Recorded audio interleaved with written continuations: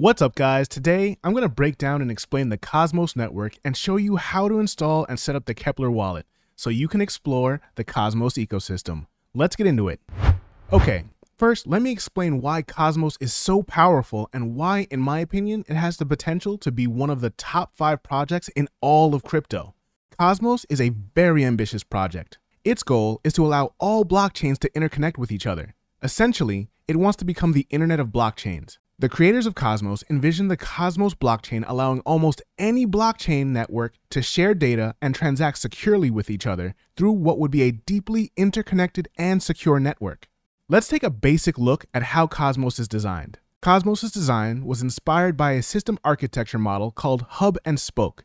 Essentially, it's a design where one or more connected relays are used to connect other also connected networks. Cosmos took this architecture and refined it into their own unique design, which allows them to achieve interoperability and security. Simply put, Cosmos has 2 network types, hubs and zones. Hubs allow for secure and stable communication between different zones. Zones are individual blockchains that connect to and communicate with one another through the hub's network. Zones can be purpose-built for whatever the creator of that zone wants. You can have specific zones built for NFTs like Stargate, or zones that were built to expand and integrate DeFi like Juno or Evmos. All of these zones are able to talk to and share data through the Cosmos Hub network securely thanks to the hub and zone architecture.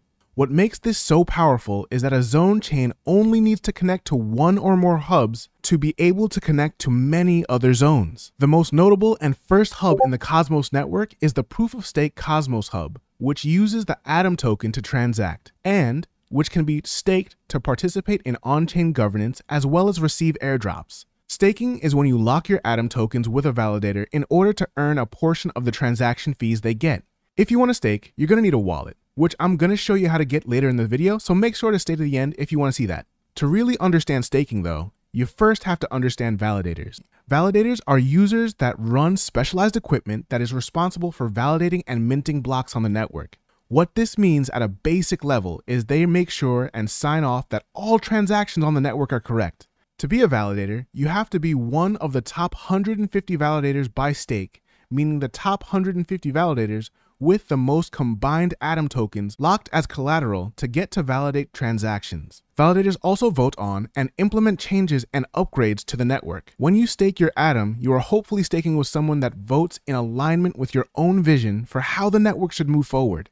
So, like I said earlier, validators and the people that stake to them earn transaction fees from validators confirming that transactions on the network are correct. The reason a validator must lock up funds is so that any validator that misbehaves by double spending or being offline for an extended period of time gets their Atom and the Atom of the individuals staked with them slashed, which means destroyed. Now, let's go back to the Cosmos design for a moment.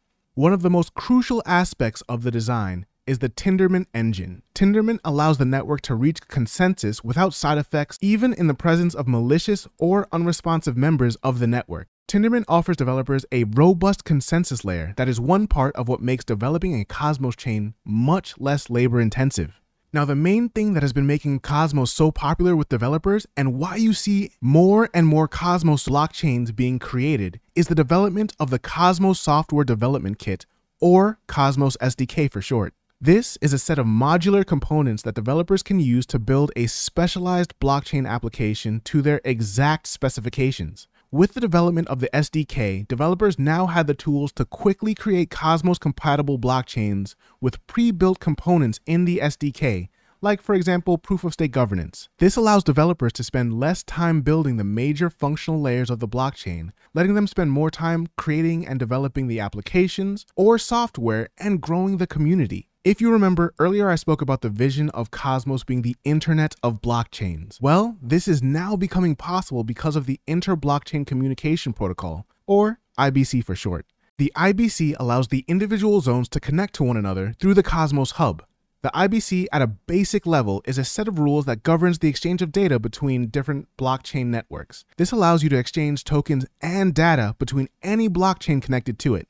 A great way to visualize this is to visit the map of zones. If you go to the mapofzones.com, you can see all the different connections that are being made between the different zones and hubs throughout the Cosmos ecosystem. Each one of these lines leading away from the hubs represents a connection to another zone. Pro tip, Map of Zones is a great place to understand the growth of any zone you're interested in. By clicking a zone, you can see all the zones and hubs that is currently connected with through the IBC. You'll also see stats here for IBC transfers in and out, which is a great way to measure zones' activity and adoption. It's not the only way though, but that's a discussion for another video. Okay, so now you know the basics of what Cosmos is and why it's so powerful for users and developers. Now, if you want to get started, the first thing you're going to want to do is create your own Cosmos compatible wallet. The most popular one is the Keplr wallet. So today, I'm going to show you how to set up and get started with one of these. First, you're going to head to keplr.app and click the Install Keplr for Chrome button. On this page, you're going to select Add to Chrome, and then if you get this notification, you're going to select Add Extension. Once the extension is installed, regardless of what browser you're using, you should get a similar notification letting you know the install is complete. Now, click on the extension. Select Create New Account if this is your first Keplr wallet, which, if you're watching this video, it probably is. This next part is incredibly important. Write down the mnemonic seed phrase and make sure you never share it with anyone.